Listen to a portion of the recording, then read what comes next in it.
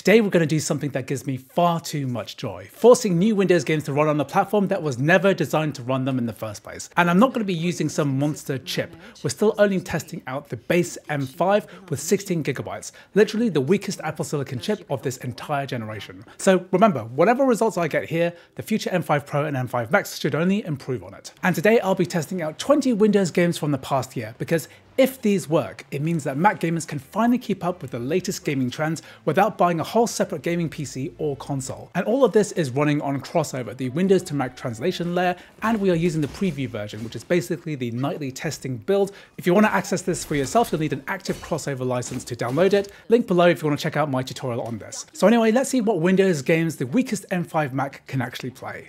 But before we get into gaming on the Mac, do you remember Apple's time capsule? It was perfect. Fast local Mac backups, no subscriptions, totally private.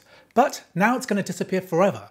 And after macOS Tahoe, the time capsule is no longer going to be supported. Apple really wants you to rely on iCloud instead, and those monthly fees really add up. And that's why I've been using the Ugreen NAS DH2300, basically the modern replacement for the time capsule, but way more powerful and way more storage. It's great for time machine backups. Every time you turn on your Mac at home, it'll automatically back up everything straight to this device. And it's also your own personal cloud storage. One-time purchase, no monthly fees, and you get to keep full control of your data and access anywhere using the internet. You can store up to 60 terabytes. That's millions of photos and videos using your own hard drives with no vendor lock-in. It supports RAID 0 and RAID 1 for redundancy, so if one hard drive fails, everything will be mirrored to the other drive, and it's safe with data security certification and two-factor authentication. The Ugreen DH2300 works perfectly with Macs, fast local backups, time machine style file access, or streaming your 4K HDR videos directly to your Apple TV. Ugreen's UGOS also syncs with your Google Drive or OneDrive 2, so you can always have a local copy. And it's whisper quiet, energy efficient, and you can even use it to store terabytes of Steam games on there too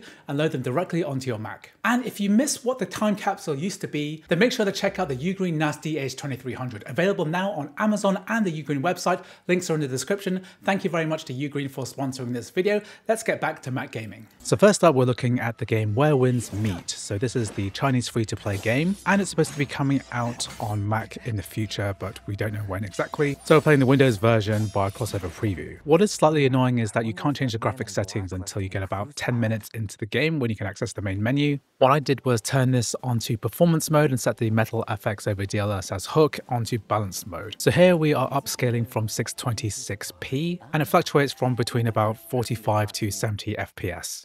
Which is surprising given that we're over the 16GB memory limit of this M5 Mac, and it's already suffering from memory pressure. So it's going to be really interesting to see whether the native Mac port that's going to come out in the future manages to use less memory and will be playable on this base M5 chip. Next up, we are looking at Assetto Corsa Rally. So this is a new rally game in the Assetto Corsa series, which is now in early access with the Windows version being offered up here, and it pretty much works out of the box with CrossOver preview. Here we're using the Metal FX over DLSS hook at 50% resolution upscaled up, and it's managing to handle performance pretty well at 1080p very low preset. And here on this level, we are averaging about 55 to 65 FPS, which isn't too bad.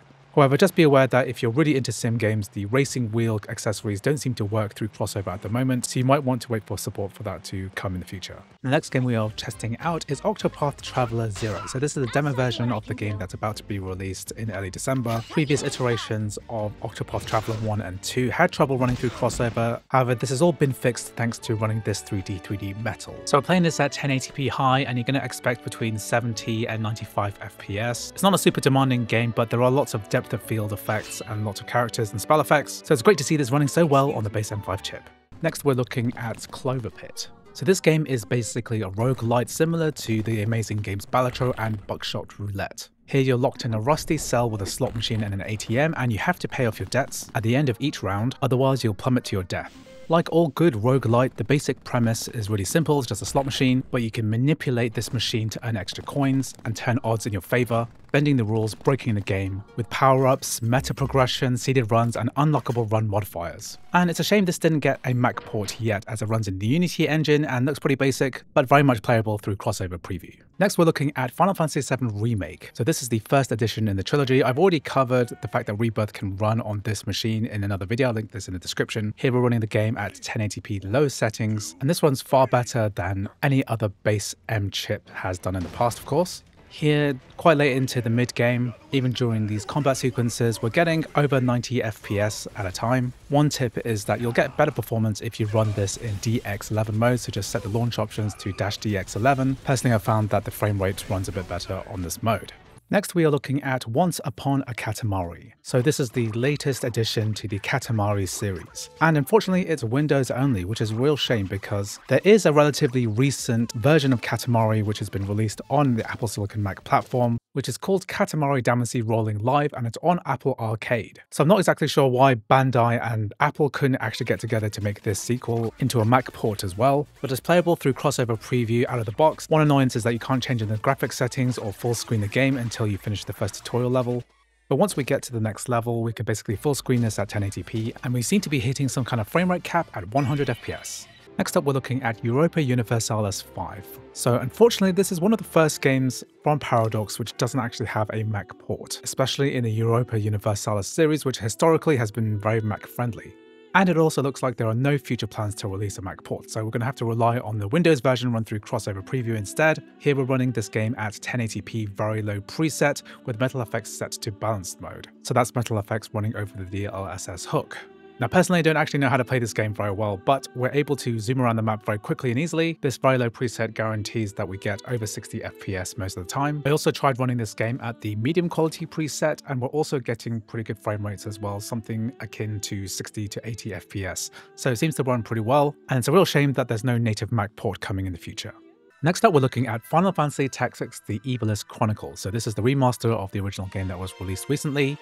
And I'm happy to report that all of the new cutscenes, voice acting, and gameplay all works perfectly out of the box through CrossOver Preview. This is despite the fact that the Windows version actually uses Denuvo anti-tamper. Just make sure not to mess with the CrossOver bottle too much and reinstall, otherwise you might get locked out for 24 hours. Anyway, this classic turn-based strategy game has gotten a really good update, and I've actually played and completed this version on Switch, and it's well worth it. So next we are looking at Kingdom Come Deliverance 2.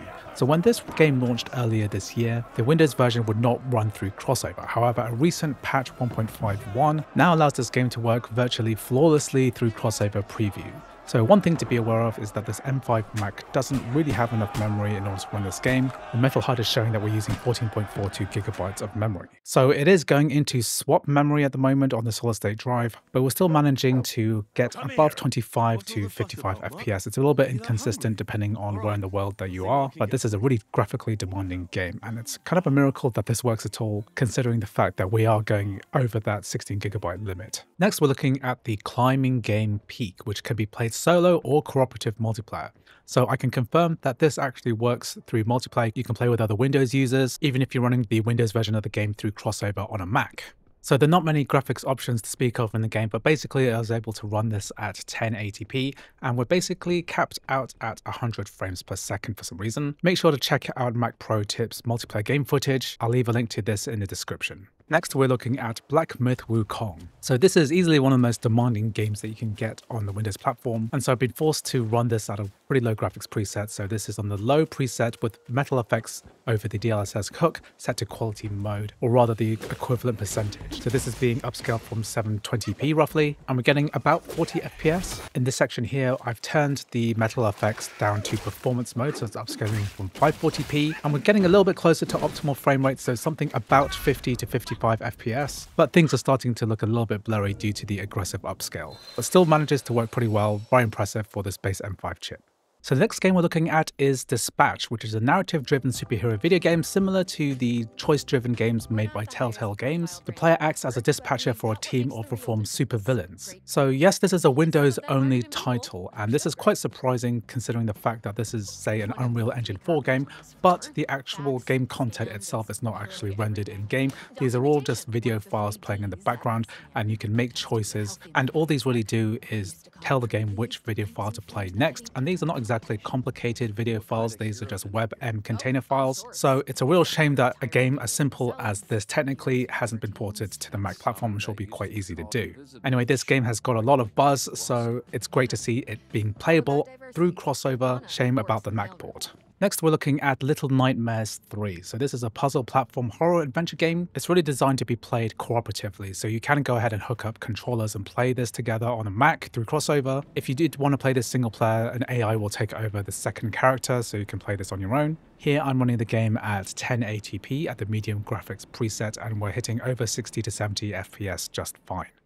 So next up, we're looking at Spider-Man Remastered. So this isn't that recent a game, to be honest, but this game and also the sequel, Spider-Man Miles Morales, both work great on CrossOver Preview. Unfortunately, we don't have a proper solution for Spider-Man 2 working on a Mac yet. We still have major animation T-pose bugs, which haven't been fixed yet, unfortunately, but this game actually runs great. We're testing this out at the 1080p high graphics preset, and we're using Metal FX quality mode based on the DLSS hook. This is well worth upgrading to macOS Tahoe for. Make sure to enable DLSS in the settings, and this looks a lot better than the FSR implementation, and allows this game to run at about 60 to 80 FPS. Next, we're playing the game Raccoin. So this is the demo of the upcoming release of the game, and what it is a roguelike deck builder, similar to say something like Balatro, combining elements of gambling and roguelike deck building where you combine special coins with powerful items to trigger wildly satisfying combos. So I used to love playing these coin pusher games in the arcade back in the day, and I'm really looking forward to a full release coming very soon.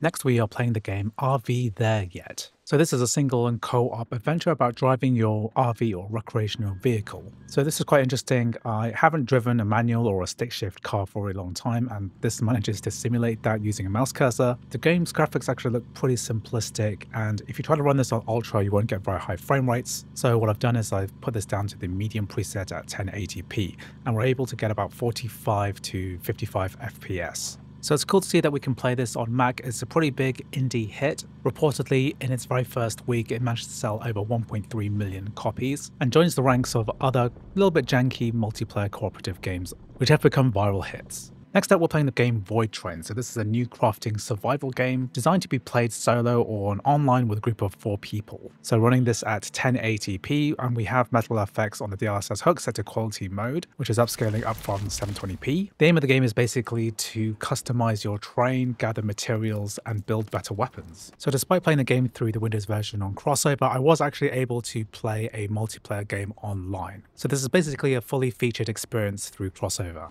Here we're looking at the latest big Obsidian RPG, The Outer Wilds 2. So apparently this sequel is a big improvement over the first game, which I also played in the past, and is actually quite graphically demanding as well. Even though we're running at 1080p low graphics preset with Metal FX set to balance mode, the app memory usage on the top right hand side of the metal HUD is showing 15.31 gigabytes. We're actually going into memory pressure at the moment, still managing to keep a very consistent frame rate. So we don't have that many of these first person big world RPGs on the Mac platform, so great to see this is working. Next, we're looking at the game My Little Puppy. So this is about a little dog called Bongu, the Welsh corgi, who's biding his time in doggy heaven. But then suddenly he manages to catch his dad's scent. So in this game, you take control of the dog and journey through various landscapes, meeting other lost souls and overcoming obstacles, featuring gameplay like adventure, action, and racing. So this game is Windows only, even though it uses the Unity engine. I think it would be a nice fit for the macOS operating system and the general audience, something a little bit like Stray, but slightly more simplistic. Here we're basically running the game at 60 frames per second, which is what it's capped to at 1080p high graphics settings. So next we're going to cover Grand Theft Auto V Legacy. So of course this is the old version of the game. The enhanced version doesn't work on Mac at the moment. This uses DirectX 11, and of course I've covered this game before, but the difference this time is that I'm using a different graphics API. Instead of using Apple's proprietary closed source D3D Metal, we're making use of DXMT, which is a DirectX 10 and 11 graphics translation layer straight into Metal. And for certain games this actually performs way better than previous incarnations of DXVK as well as D3D Metal. So DXMT is now built into CrossOver, so you can go ahead and try this out on any DirectX 11 or below game and see how it runs on your Mac. Here we're running at 1080p on low graphics settings, and we're getting above 90 FPS, which is pretty good. Anyway, I hope you found my look at CrossOver preview games running on the M5 Mac interesting and useful. Make sure to check out my other M5 Mac gaming videos. Thanks for watching, and I'll see you in the next video.